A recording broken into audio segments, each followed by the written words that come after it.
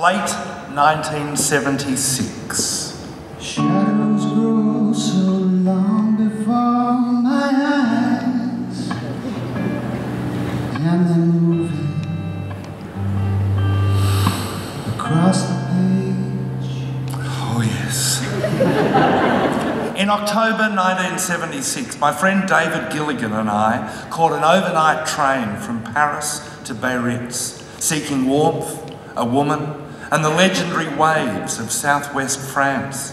We'd hitchhiked around England, Ireland and Scotland, carrying enormous O'Neill surf mats, wetsuits and flippers. And we were determined to use them in proper surf after a frustrating afternoon in 2-foot mush in Newquay, Cornwall. Joan Pollock was a beautiful French-Canadian girl who we'd met in London, and we had arranged to meet her again in the Biarritz Youth Hostel. The train was late, we got off at the wrong stop, and we trudged for miles in misty rain through the outskirts of town, finally sleeping under an upturned fishing boat near a breakwater, delirious with hunger and exhaustion, soaked to the bone, worried about Joan and completely lost, but strangely elated.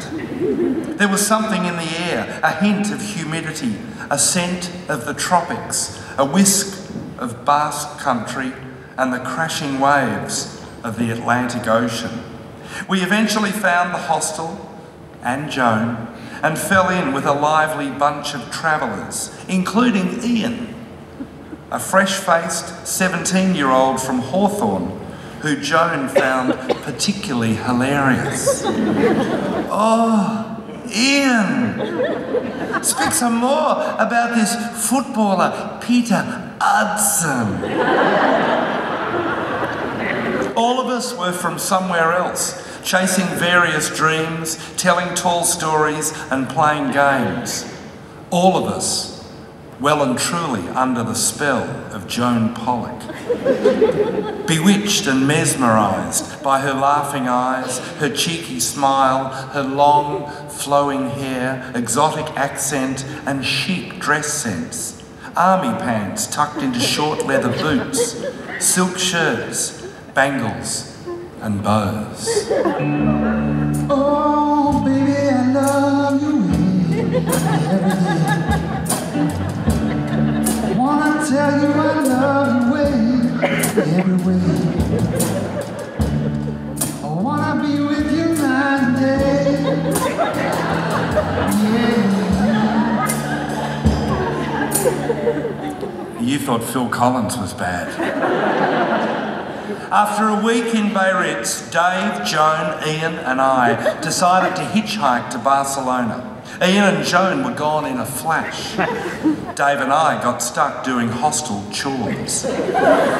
We then slowly hitchhiked, bussed, trained and walked across Spain to Barcelona, where we were reunited and we had a fine time. A week later, Dave and Ian went back to London and Joan and I spent the next 2 months in Valencia, Ibiza and Morocco. By late December, we are in deep Morocco, staying at Café Le Hippie in the coastal town of Essaouira. Joan and I have stopped talking to each other. There is a strange, chilly atmosphere between us that I never fully understood, then or now. Probably I was paralysed by the clash of her striking foreign beauty with my North Balwyn plainness, coupled with the weirdness and the intensity and the isolation and the hashish of Morocco.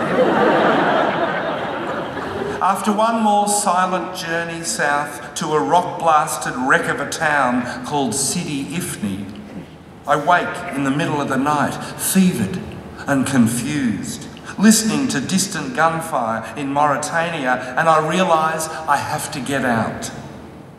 Joan sighs, Joan nods, and Joan agrees, I think. We travel on a rickety bus through vast deserts and snowy mountains catch a ferry to Cadiz and hitchhike north, finally scoring one lift all the way to Paris with some French students in a combi.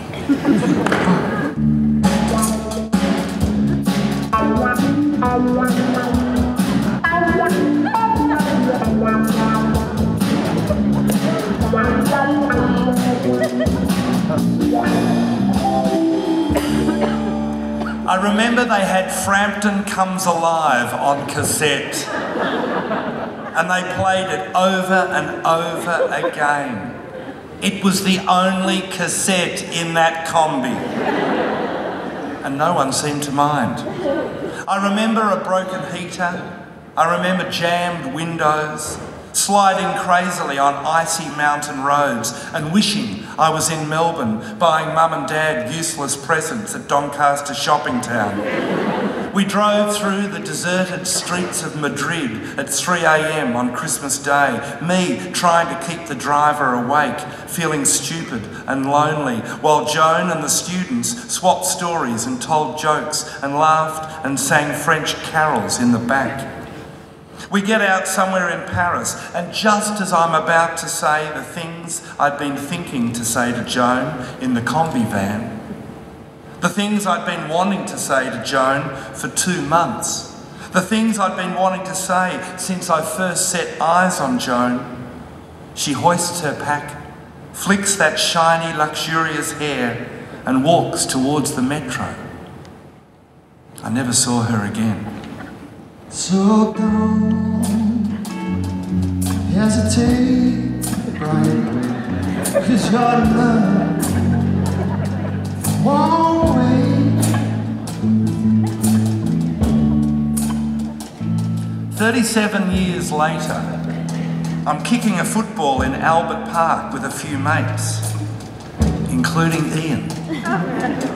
Ian, who Joan found hilarious all those years ago. We're having one of our misty-eyed and breathless chats about Biarritz and Basque Country and Barcelona and Joan Pollock. So Brian, you and Joan, did you, I mean, surely did you ever, you and her, did you ever, you must have, never. Never? Never. Never?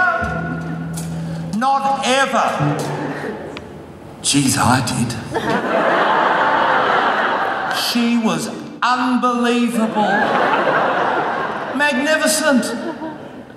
That first night after we left Biarritz, you and Dave caught up with us after you'd wiped out the hostel fridges.